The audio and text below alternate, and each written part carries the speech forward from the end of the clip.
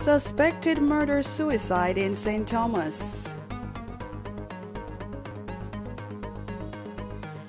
This is the Hummingbird News Channel, where we keep you up to date with news from across Jamaica. Thank you for watching. Please remember to subscribe, like, comment, and share.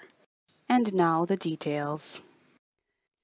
The St. Thomas police are probing what is suspected to be a murder-suicide in the parish on Good Friday. Dead is 47-year-old Lorraine Hutchinson of Citron Valley, Middleton, in the area. Also deceased is Hutchinson's ex-boyfriend, who is suspected to have killed her before taking his own life. Preliminary reports from the police are that about 9:30 this morning, Hutchinson was on her way to deliver food to her child's father, who was working on a farm in the area.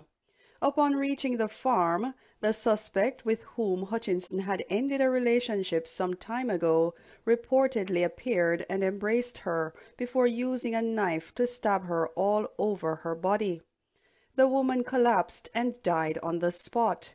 Shortly after, angry residents set fire to the house of a man they accused of murdering her. The police say a search for the ex-boyfriend ended a short while ago after his dead body was found hanging from a tree in the area. They say he is suspected to have committed suicide. This is the Hummingbird News Channel, where we keep you up to date with news from across Jamaica. Thank you for watching. Please remember to subscribe, like, comment, and share. And don't forget to hit the bell so you can keep up to date with our new uploads. Until next time, be the change that you wish to see.